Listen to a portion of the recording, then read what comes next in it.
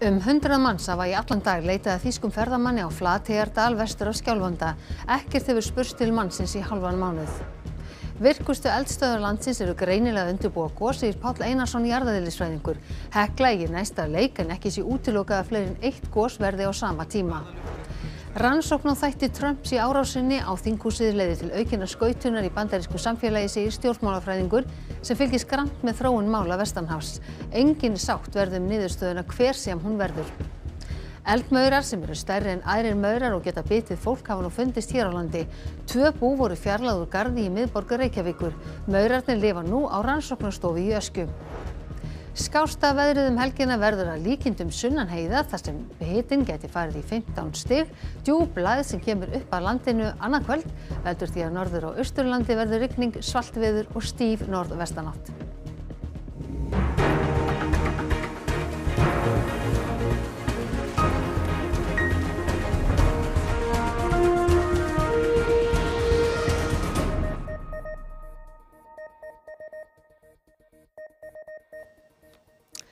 Komið sæl.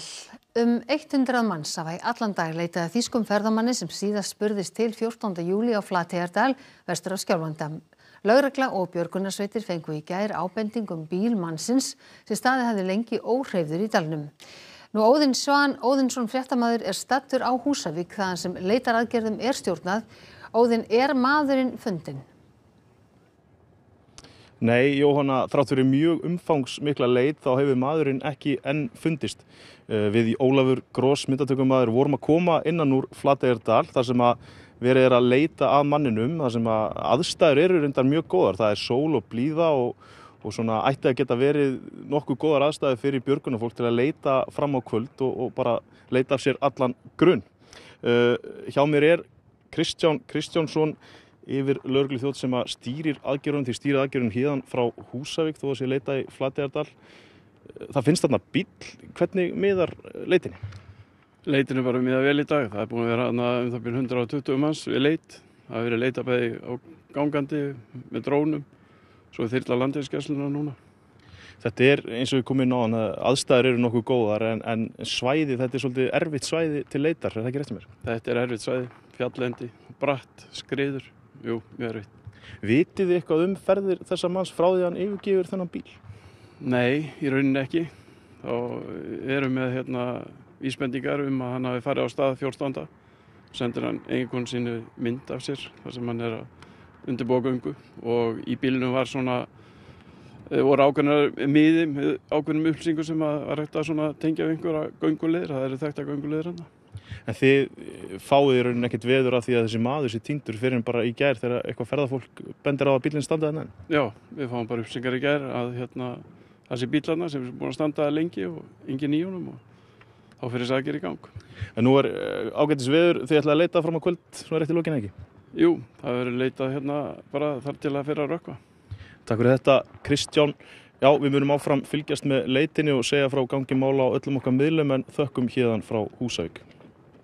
Takk fyrir það, Óðinn Svan, og eins og Óðinn benti á þá höldum við að sjálfsögðu áfram að fylgjast með þessari leit.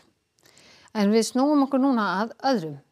Stjórnvöld verða að verja meira fjármagni í loftslagsmálin og setja fram markvissari lausnir, segir framkvæmdastjóri Samtaka iðnaðarins og stjórnarformaður Grænmonks. Hann segir fráleitt að halda því fram að fyrirtækjunum sé hlíft en ábyrgðinni varpað á einstaklinginn. Fulltrúi Alþýðusambands Íslands í loftslagsráði sagði í fréttum nýlega að stjórnvöld yrðu að taka loftslagsmálin miklu fastari tökum. Hún sagði stjórnvöld hlífa fyrirtækjum sem skiluðu hagnaði á meðan einstaklingurinn væri látinn sæta ábyrgð á loftslagsmálum. Þetta er náttúrulega algjörlega fráleit skýring og bara sem dæmi það að þá hefur komið fram á Alþingi að ríkið hefur innheimt 45 milljarða af kolefnisgjaldi frá 2010. Ríkið hefur haft miklar tekjur náttúrulega á sölu losunarheimilda sem hafa verið nýtt líka í málaflokkinn. Fyrirtækin hafa sannarlega lagt sitt af mörkum í þessum málum, bæði vegna hvaða frá stjórnvöldum en líka bara sjálfviljug. Og það vilji þau sjá, segir Sigurður, hvata í báðar áttir og hann segir fyrirtækjum allt land vinna hörðum höndum að því að ná markmiðum stjórnvalda.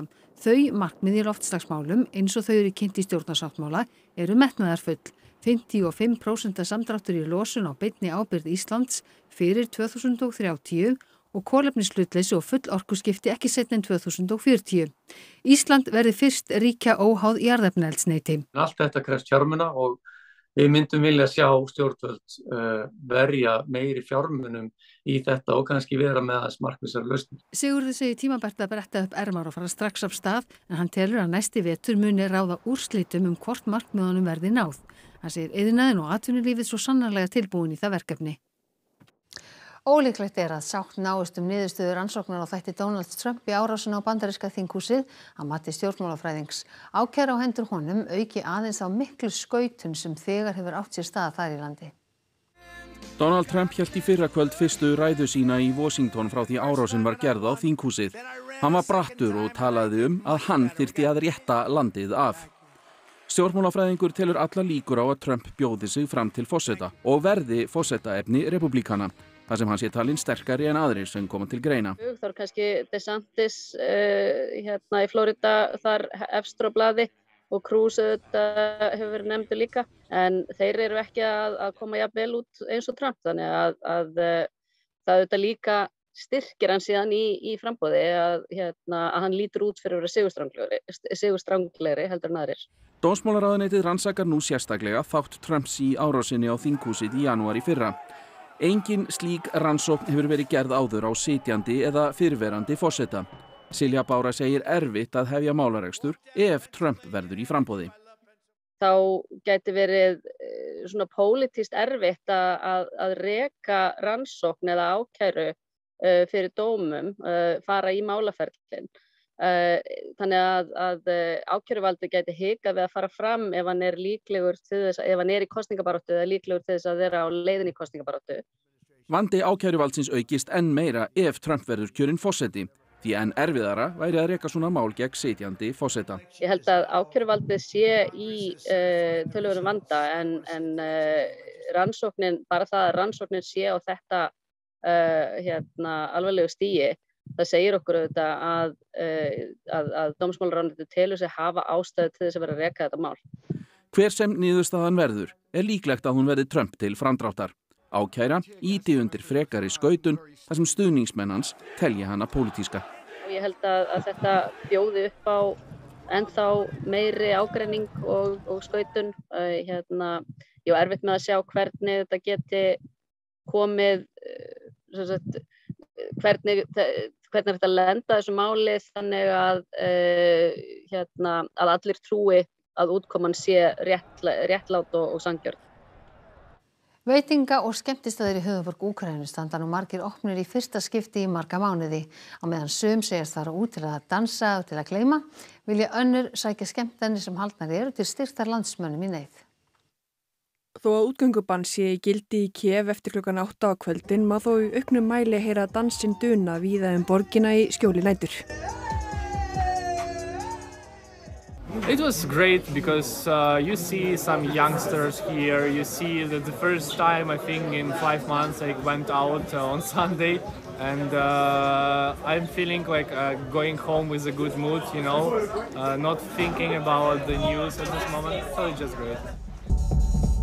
Eðli málsins samkvæmt hefur skemmtanalíf víða legið niður í Úkraínu eftir innrás Rússlands hers í lok febrúar.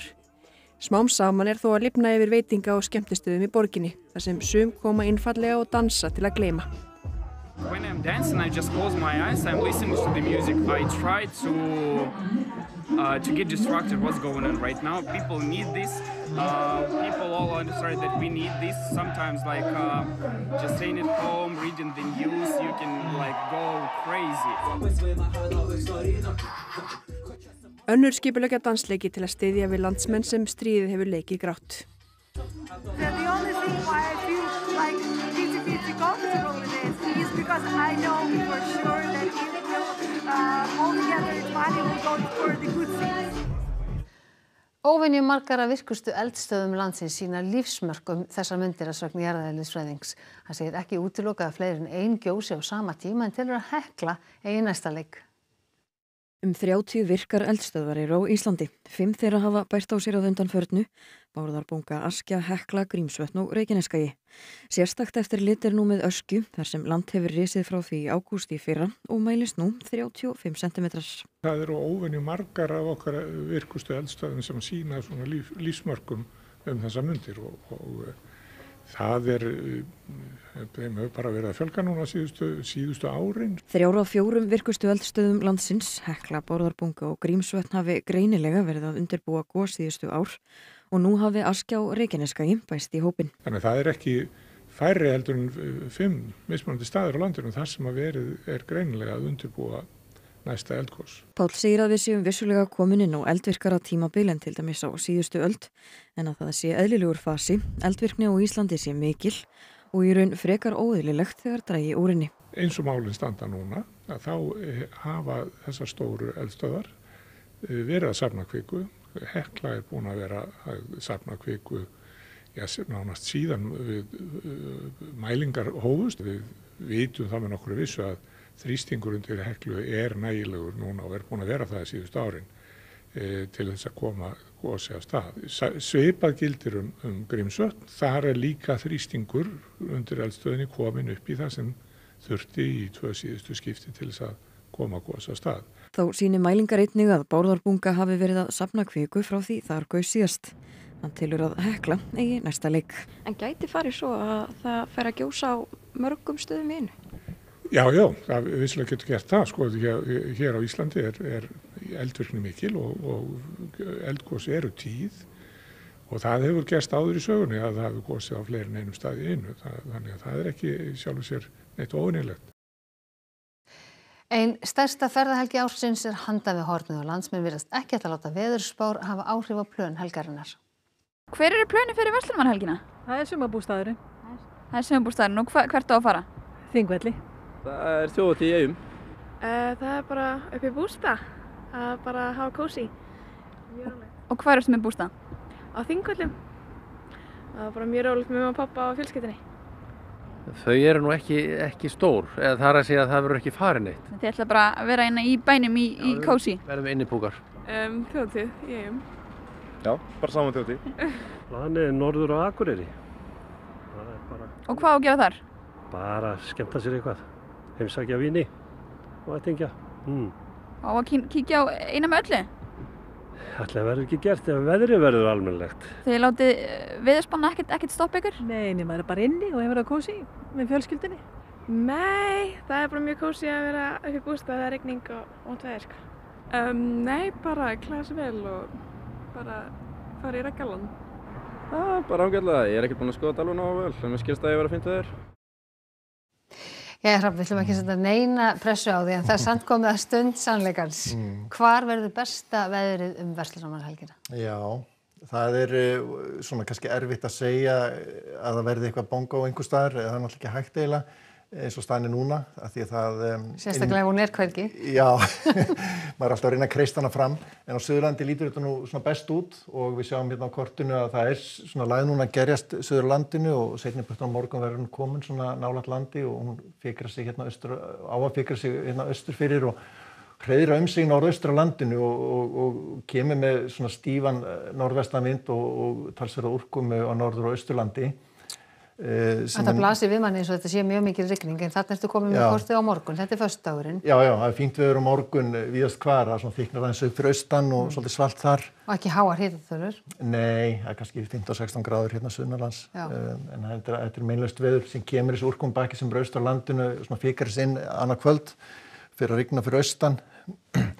En síðan hvessi svolítið á norðausturhorninu á laugardaginn, svona rigning vætusamt þar þá á laugardaginn en annars staðar líka víða væta, skúra dembur vestan til landinu en svona inn á milli á fínt veður þannig að séð. En hvað sýnist þér á þessu það verið að halda útihátíðir út allt en það mikill straumur til Vestmannaeyja. Hvernig sýnist þér veðrið verða þar? Ég hugsa að verði bara fínt það eina sem að það hvessir eins og við sjáum þarna komið svolítið vindur þarna á laugardaginn og hann heldur sér alveg svo út vikuna svona einhver strekkingur þar. Þannig að það kannski svolítið leiðilegt. En svona heilt yfir þá lítur þetta kannski ekkert sérstaklega vel út svona allt land? fyrir þessa helgi? Ég held að svona sæmilega út á Suðurlandi, ég myndi segja það, bara ágætis veður þannig, en svona gæti verið svolítið slæmt fyrir norðan og svalt, en hins vegar er að benda á, það er ennþá óvissa, hvernig læðin fer, hvaða leið hún fer, þannig að það gæti ræst eitthvað úr. Já, það er komið 15. kvöld og það er ennþá óvissa. Já, þú fær betur yfir þetta hér, strax að loknum íþróttum. Hrafn Guðmundsson, takk hérlega fyrir þetta. Eldmaurar hafa numið land á Íslandi. Ekki vitað til þess að þeir hafi dreift sér en þó hafa 2 bú fundist í garði í miðbæ Reykjavíkur. Verið að rannsaka maurana og lögð áherslu á að fólk láti vita, finni það bú en eyði þeim ekki í kyrrþey. Eldmaurar lifa góðu lífi í lokuðu rými í öskjuhúsi náttúrunnar og nærast þar meðal annars á skinku, sykurvatni og hunangi. Þar eru þeir til eftirlits og rannsóknar. Meindýraeyðir Íslands lét vita þegar hann fann eldmaurabú og ráðist var í að ná lifandi maurum í stað þess að útrýma þeim öllum á staðnum eins og oftast er gert. Það er náttúrulega mjög spennandi að geta fengið lifandi bú líka inn á tilraunstofu. Því þá getum við séð hverju þeir nærast á og hvernig þeir hegða sér. Þannig að það var svolítið mikilvægt fyrir okkur að geta fengið svona bú. Og það var í rauninni ekkert svo flókið. Við tókum sér stóra poka og bara hlóðum mold upp úr búinu í þá og eittum svona nokkrum dögum í það að tína út maurana. Eldmaurar geta lifað utandyra á Íslandi og er þetta stærsta tegund maura sem fundist hefur hér til þessa. Flestar maurategundur sem hér hafa fundist lifa innandyra. I mean, it's important that we found them because with the worldwide increase in trade and movements of goods and people in the last decades, it's very easy for insects to invade places that are far from their original range. And usually when they invade new environment, they can have very bad, consequences on the environment. Rúmlega 20 maurategundur hafa fundist á Íslandi. Andreas og Marko segja mikilvægt að fá vitneskju maura sem finnast. Eldmaurar sem hafi aldrei fundist fyrr séu óskrifa blað hér á landi hvað varðar áhrif á lífríkið. Hægt að hafa samband á webnum maurar.hi.is. This is like the only colony of these species we found in Iceland so far. So they may be harmful for health because they can sting and they can bite. Nothing special for human health, but they can still sting like a wasp or a bee.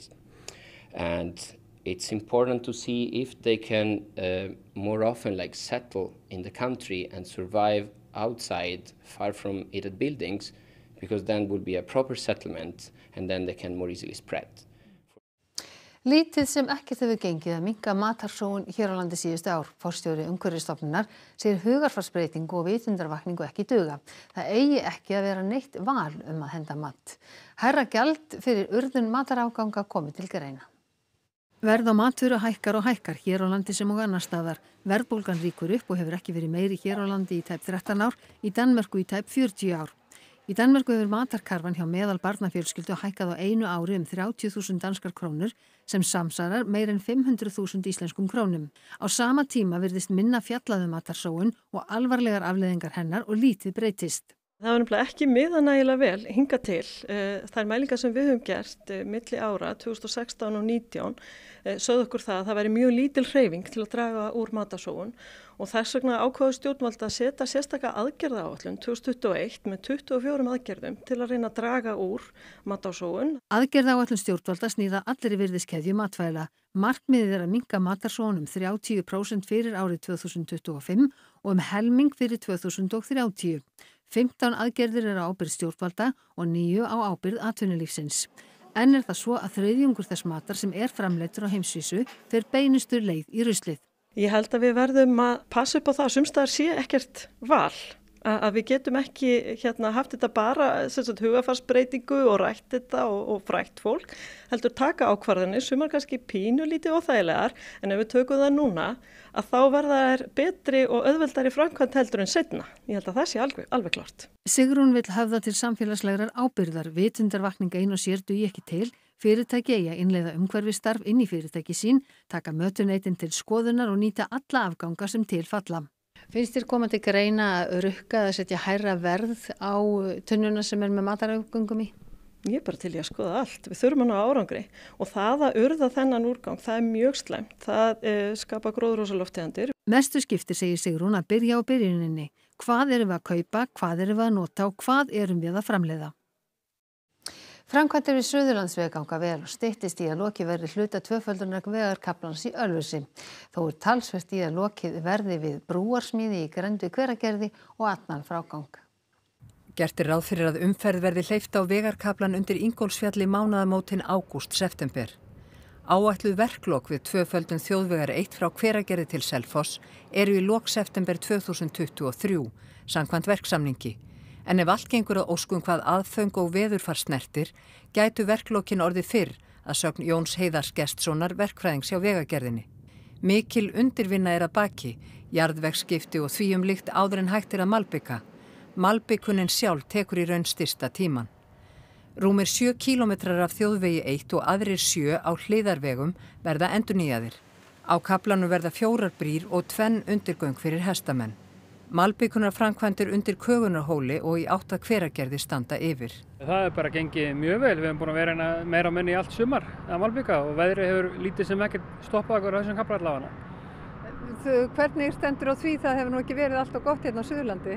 Nei, en einhvern veginn á ótrúlegan hátt þá getur verið að rigna aðstæður í kring en ekki akkurat á vinnusvæðinu. Það er búið að vera ótrúlegt. Við erum margast búin að lenda því í sumar. Það er rigning allt í kringum okkur nema hér. Hvenær heldur það að verði hægt að fara að keyra hér á tvíbreiðum vegi í báðar áttir? Það er vonandi bara sem fyrst. Við stefnt að malbika nánast að Hveragerði í ár og svo fer það bara undir verktakanum hvenær verður opnað hérna allir frágangur og svoleiðis. Það er mikill frágangur eftir þótt að við séum búin að malbika. Þetta eru 2 flokkar með okkur hér, þannig að við erum 16 í heildina og hérna eru menn frá Íslandi og Lettlandi og fleiri löndum. Þetta er vígalegur vinnuflokkur sem er að vinna hérna við Suðurlandsveginn. En einn starfsmaðurinn er nokkuð óhefðbundið eins og þið sjáu. Þetta er hann Hugo og hann er mjög geðugur og hann er í öryggisvesti eins og vera ber á svona vinnustað. Þú hefur ákveðið að taka vinnin bara með þér í vinnuna? Já, það er gríðarlegur aðskilnaður í honum, jafnt sem ég þannig að hann er bara með mér alltaf. Og þú ert ekki hræddur hann innan þessi stóru tæki? Nei, hann er vel upp alveg við þetta. Góðir félagar. Bestu vinnir. Og þá ætlar þetta Sif Pálsdóttir að segja okkur hvað ber hæst í íþróttafréttum kvöldsins. Breiðablik og Budućnost Podgorica eigast nú við öðru sinni í annarri umferð Evrópsku sambandsdeildar karla í fótbolta. Blikar unnu fyrirleikin hér heima 2-0 í síðustu viku. Við heyrum í Þjóðverjum sem slógu Frakka út á EM kvenna í fótbolta í gærkvöldi og mæta Englendingum fyrir fullum Wembley leikvanginum í úrslitum á sunnudaginn. Og svo ætlar einn sigursælasti ökuþórinn í Formúlu 1 að láta gott heita eftir þetta tímabil. Og við ætlum þá að rifja upp helstu atriði þessa fréttatíma. Á annað 100 manns hafa í allan dag leitað að þýskum ferðamanni á Flateigardal vestur af Skjálfanda. Ekkert hefur spurst til mannsins í hálfan mánuð. Veður er gott á leitarsvæðinu en aðstæður eru erfiðar, segir stjórnandi leitarinnar. Áfram verður leitað í kvöld. Virkustu eldstöðvar landsins eru greinilega að undirbúa gos, segir Páll Einarsson jarðeðlisfræðingur. Hekla í næsta leik en ekki sé útilokað að fleiri en 1 gos verði á sama tíma. Rannsókn á þætti Trumps í árásinni á þinghúsið leiðir til aukinnar skautunar í bandarísku samfélagi, segir stjórnmálafræðingur sem fylgist grannt með þróun mála vestanhafs. Engin sátt verður niðurstöðuna hver sem hún verður. Eldmaurar sem eru stærri en aðrir maurar og geta bitið fólk hafa nú fundist hér á landi. 2 bú voru fjarlægð úr garði í miðborg Reykjavíkur. Maurarnir lifa nú á rannsóknarstofu í Öskju. Skásta veðrið helgina verður að líkindum sunnan heiða þar sem hitinn gæti farið í 15 stig. Djúp lægð sem kemur upp að landinu annað kvöld veldur því að á norður- og austurlandi verður rigning, svalt veður og stíf norðvestanátt. Þá er þessum fréttatíma að ljúka og það er komið að fréttum af íþróttum og veðri. Næstu fréttir eru í útvarpi og sjónvarpi klukkan 10 í kvöld og nýjustu fréttir má alltaf finna inn á rúv.is. En við ætlum að setja gott að sinni, verið þið sæl.